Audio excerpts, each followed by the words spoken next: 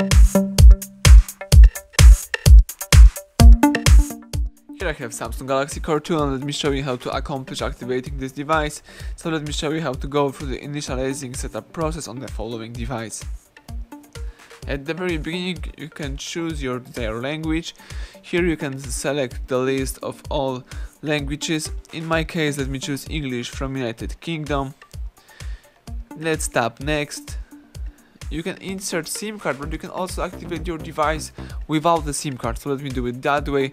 Let's choose next. Now you can connect your device to one of the available Wi-Fi, so let me do it. Let me select my Wi-Fi. It's time to enter my password, so let me do it. Let's wait a couple of seconds. Then let me choose connect. The device is obtaining IP address. Let's choose next. Here you've got date and time settings, everything is correct. Let's choose next. Let me tap yes to agree to all the following agreements. And let me choose that I understand my conditions.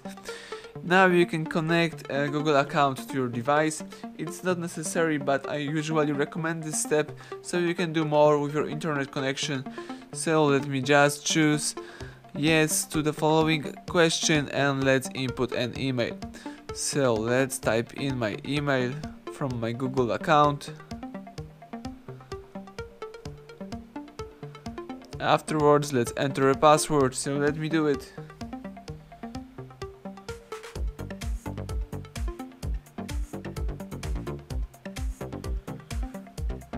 Let's choose next right here. Tap OK to the following information. The device is signing in.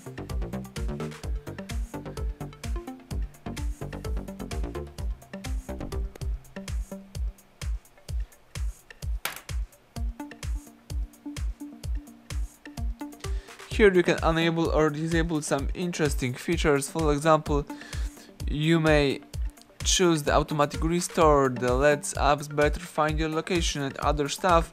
So let me agree to all of them and let me just tap next key right here. Now you can set up payment information, but you don't have to do this. You can bypass this step by choosing simply remind me later and tap skip.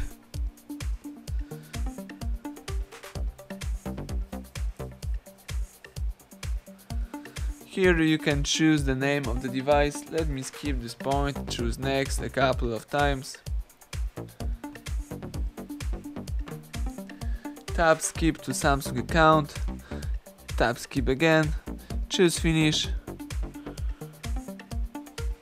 And as you can see right now, you can use your device. So everything went well. Thank you for watching. Please subscribe our channel and leave thumbs up under the video.